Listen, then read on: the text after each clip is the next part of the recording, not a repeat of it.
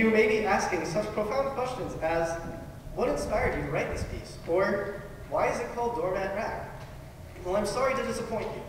I wrote this piece because I felt like writing a ragtime piece, and I had nothing else to do. The piece started out as a piano solo, and after playing around with it a little bit, I felt pretty satisfied with what I'd written. So I brought it to my composition teacher, Dr. Brown, and I was playing it for him in my lesson when, lo and behold, Dr. Kim came in and said, hey, we're talking about ragtime in class.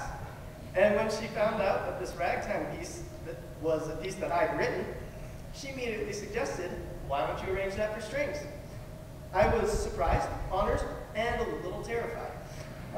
That said, I agreed, and I spent the next few weeks taking this piece and arranging it for strings, making modifications to suit the orchestra. After I showed some of these modifications to Dr. Kim, she gave me some advice, and I changed the piece a whole bunch. And now I have, what I did is the product you are about to hear. So with that said, we are all excited to present Doormat Rag. Oh, and about the name. Why is it called Doormat Rag? Well, door, because it sounds like a doorbell, as you might see, and rag, or mat, because it's a rag mat, get it? Yeah, it's lame. I hope you enjoy.